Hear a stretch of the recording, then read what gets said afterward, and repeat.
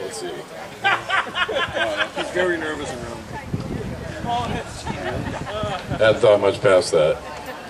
I can just continue to deceive you by playing more country because those are the ones I tend to know right off the top of my head. Rather a two done. On the hill, the job to shoot it on the hill. Yeah, that's right. By the same thing. My brother's got his daughter working with him on Sundays. She's in Australia. And it's a pizza place where Oh, yeah. you know what I mean? And I'm like, how you doing with that? He's like, Let's see. She's on the side of the guy, we're all good. Like all the time. he's got a little girl around. This is what you gotta look, this is what your future's Now gonna it's bring. all coming back. No, it's, No, I know. Dave, I don't think you Yeah, I remember. guess I'll just do that because Good.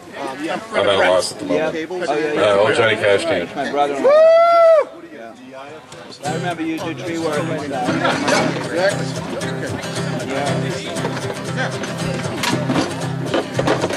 Early one morning while making the rounds, took a shot of cocaine and I shot my woman down. Went right home and I went to bed. I sucked that loving 44 beneath my head. Woke up next morning and I grabbed that gun.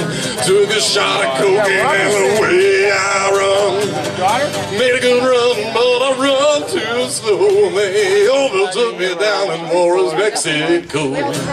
Late night joining, taking the pills. In walked the sheriff from Jericho Hill. He said, Willie Lee, your name is not Jack Brown. You're the dirty hack that shot your woman down. So yes, my name is Willie Lee. If you got a warrant, just read it to me. Shot her down cause she made me sore. I thought I was a daddy, but she had 5 more. When I was arrested, I was dressed in black. Put me on a train and they took me back. Had no friend for to go my bail. They stuck my loving carcass in the county jail. Early next morning, about 9:30, I saw the sheriff walking down the line. As he cleared his throat, he said, come on, you dirty hack, into that district court. Into the courtroom my trial began, where I was held by 12 honest men. Before the jury even started out, I saw that little judge commence to look about. In about 5 minutes, in came a man, wielding the verdict in his right hand. The verdict read in the first degree. I hollered, Lordy, Lordy, have mercy on me. The judge, he smiled as he picked up his pen. 99 years in the Folsom pen. 99 years underneath that ground. I can't forget the day I shot that bad bitch down. Come on, you fellas, listen unto me. Lay off that whiskey, let that coke get me.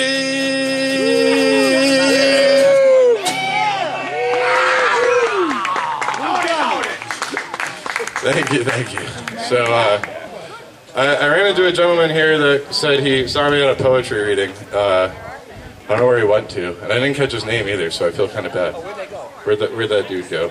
Let's see him. Well, anyway, I don't know if you guys wanted to be favored with a poem, just to... Go ahead. All right. This is the one that I have the dubious honor of being famous for, I guess, because everybody knows me for this one. And I do write a lot of serious poems, and this is like one of the silliest ones I ever wrote, and it's also the most popular, so I hope you like it. It's written in the form of a letter, and I wrote it in a past life when I was a Chuck Jones cartoon character, so I hope you enjoy it.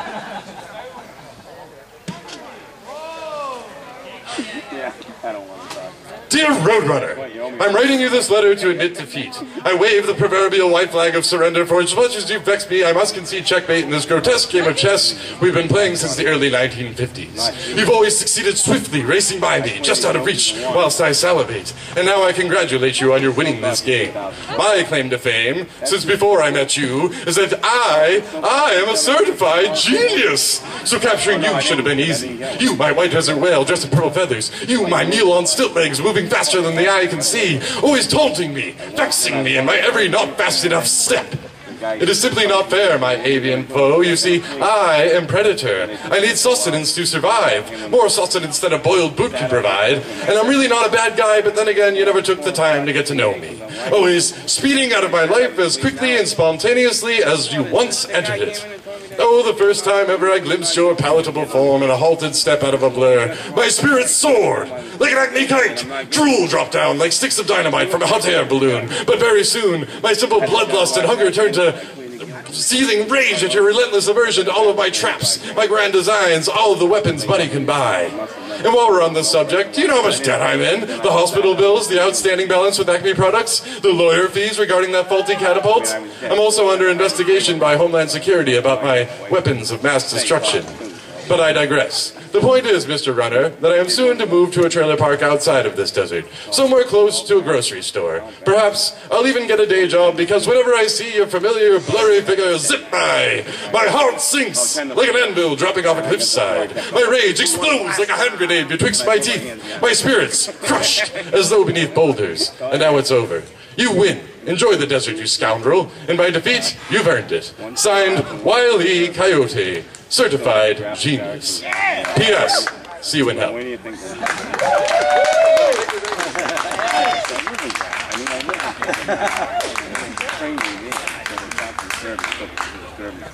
Hey, Rob? Yeah.